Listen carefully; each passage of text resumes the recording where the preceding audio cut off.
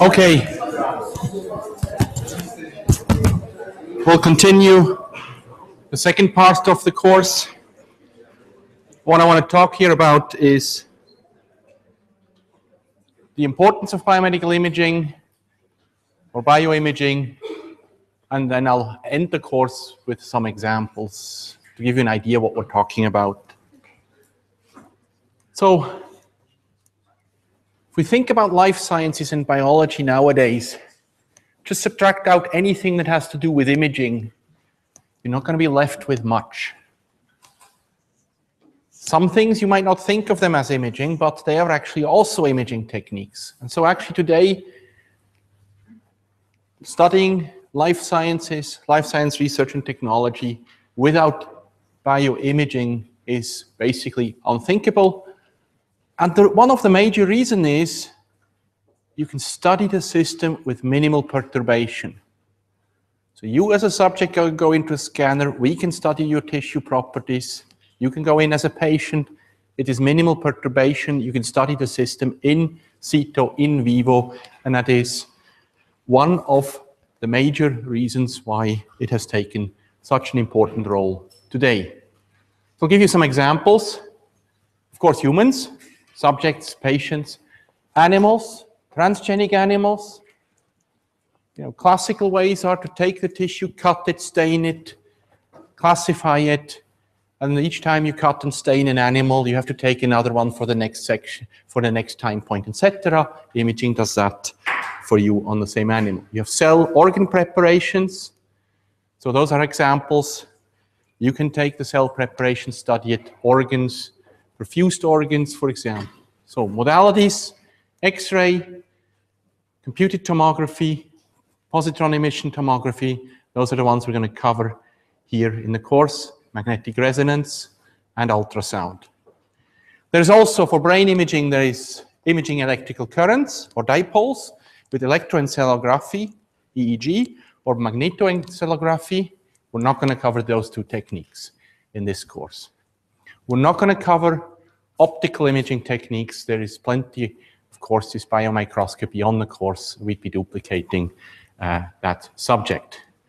So there's optical imaging, of course, and that's we're not covering. And now, physics is the science of observation. So developing these imaging techniques is unthinkable without physical concepts. So those two things have to go together. You have, on one hand, the needs, the interests on biological research, life science research, and you have the capabilities that come from the physical laws that have essentially, to a large extent, defined the modalities that we can use and also how they are being used. And as you will see in the course, what we can do with physics, what we want to do with life sciences, and what we can do in the context of the living organism, that pretty much will define what the instrument will look like, and what it can do and what it cannot do. So those things go together hand in hand.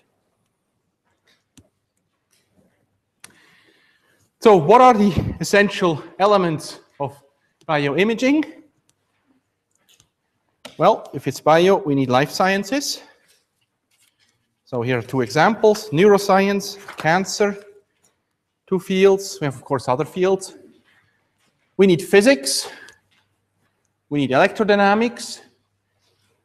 We will talk about quantum mechanics. We won't give a course on quantum mechanics, but what the intent of this course is to show where these elements come into play. Thermodynamics come into play, and classical mechanics. So we'll go all the way back, for those who are from the EPFL, we'll go all the way back to the first semester of the curriculum this year. Then physics and life sciences doesn't give us an instrument. We need engineering. So we need electrical, mechanical engineering, biomedical engineering. We need those as well. Mathematics. I already mentioned matrices.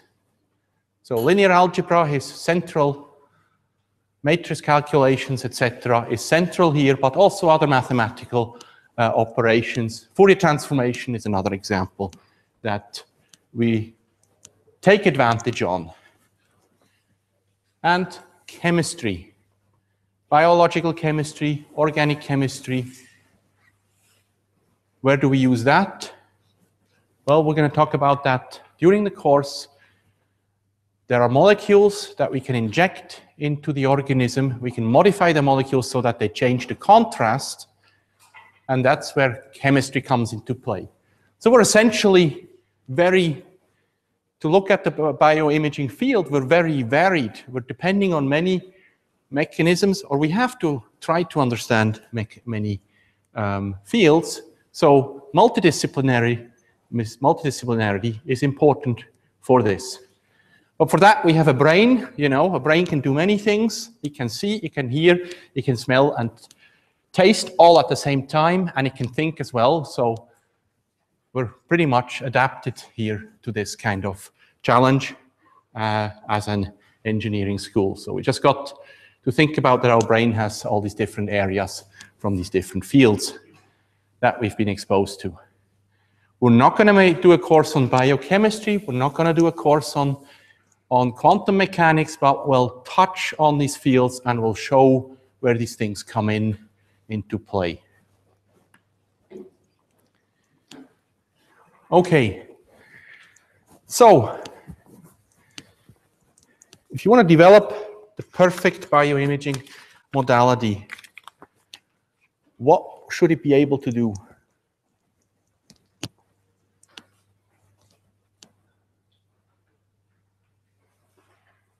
Think of it, you want to diagnose a patient.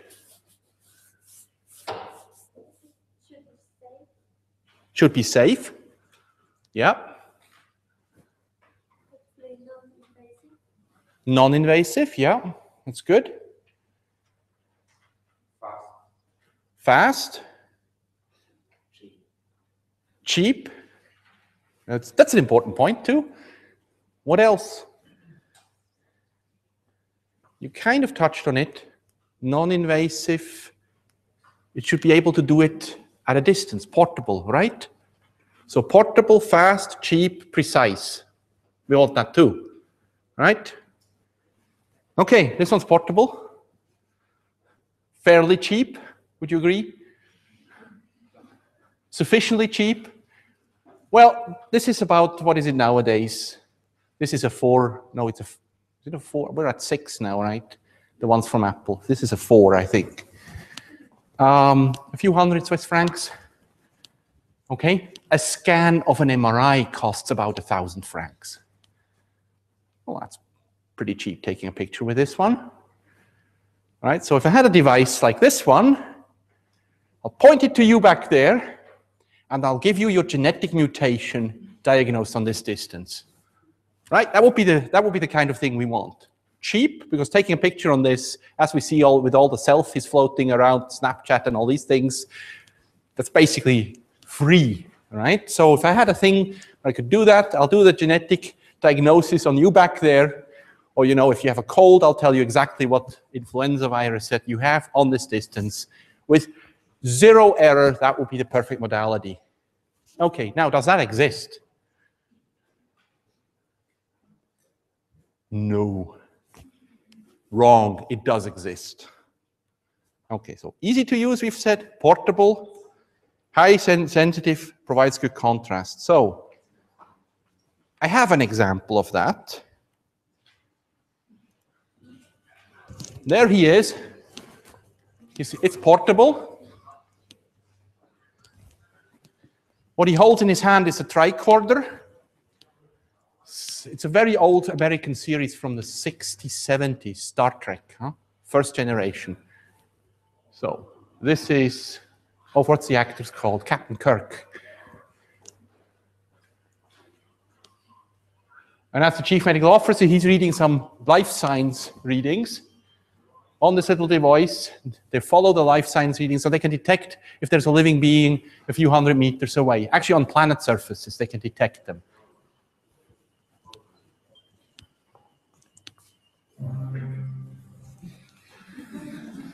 Okay. All right, so it exists in the movies. Well, basically, that's what we like to do. Actually, this is a simulated thing that detects, that you can buy, that detects people nearby. I think it's mainly simulated, but I found that somewhere on YouTube. Okay, so what is the closest thing that we have? This is actually fairly close. And this is from an aquarium in Florida. And what they're going to do is take images of a pregnant dolphin. Here's the dolphin. This is the ultrasound measurement. The dolphin is in the water. He's got the cameras in the, like glasses here. So this is actually the scanner. This is what he sees here. We're going to talk about those artifacts that we saw there, the streaking artifacts. Well, basically, the veterinarian here, he wants to ascertain that the dolphin who is pregnant is in good health and that the fetus is growing as it should. So that is close to what we want. Sufficiently precise. It's still fairly cheap. It's sufficiently non-invasive that they can do the scan with a dolphin in the water in its environment. Okay, and so since there is no free lunch, and this is what we have to deal with, every imaging technique, every modality has its strengths and its weaknesses. For one thing, one modality is better than for the other. And what I hope that you'll appreciate in this course is what I'm going to try to give you is these strengths and weaknesses. What does which technique provide you that the other can't, and vice versa, and why? What are the reasons behind that we use ultrasound here? Why are the reasons why we use for other techniques, for other measurements, X-ray techniques, etc. So to finish off with a few examples, this is autoradiography. Now, autoradiography means self-radiography. So what you do here is you take a substance like a protein, you label it with a radioactive marker, you run it through a gel, so the protein will just start to migrate through this gel up here, and then with the supervision markers you can determine the molecular weight of the protein. So here these proteins are around 55 kilodalton. Here's one with 61, etc. That's also a way of imaging here of a gel. Then here's a brain slice. So here the animal, and this looks pretty much like some monkey, was injected with a radioactive substance. Then the brain was extracted, cut in slices. The slices were put on an X-ray film and they were imaged. And here one can see different structures. Here's the cerebellum, for example, substantia nigra. The white matter of the brain is here. So it's a cut like this through the head. Here's another example. Now looking again at the brain, different uptake of a substance at the surface. Where it's dark, there's more uptake of it. And here, a very famous example of a monkey brain. What you see here is the uptake of glucose into the brain. This is the structure. The glucose has a radioactive tracer. The monkey, while it was alive and receiving the substance, was looking at this picture. And this is the uptake of that glucose into its visual cortex. That is a part of the brain that processes visual information. So you can actually see what the subject sees has actually a geometric representation in the brain. And people have now, with magnetic resonance imaging techniques from MIT, have actually reproduced the letter M. That when you look at the letter M, you see the letter M in the brain, where it's activated. So what are the advantages of imaging compared to tissue analysis? And here's an example of mice subjected to stroke that was assessed with MRI before. That's here, 3, 7, and 3, 7, and 24 hours later. And at the end of the 24 hours, the tissue was fixed and the number of neurons was stained for neurons. So here, where it's white, there's neurons where they're lost. So if one looks through time here, one sees these different slices here, but in the end, you can only cut once. So what you can do with imaging is you can look at time 0, 3 hours, 7 hours, 24 hours, one can see the evolution in the same animal. So that has two advantages. It reduces the number of animals for animal research.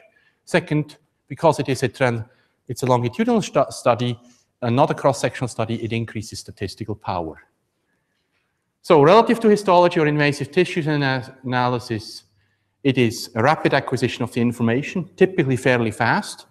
It is non-destructive. It is in situ or in vivo, and you can do it multiple times on the same subject, typically. So here is an example of ultrasound of the mouse heart.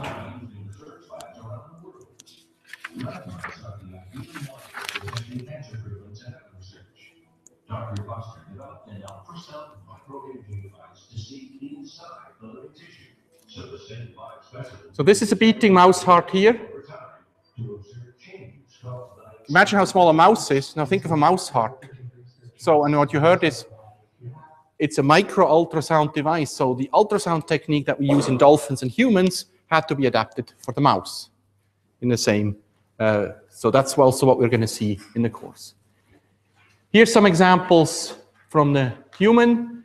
This is 3D rendering of an MRI for surgical planning.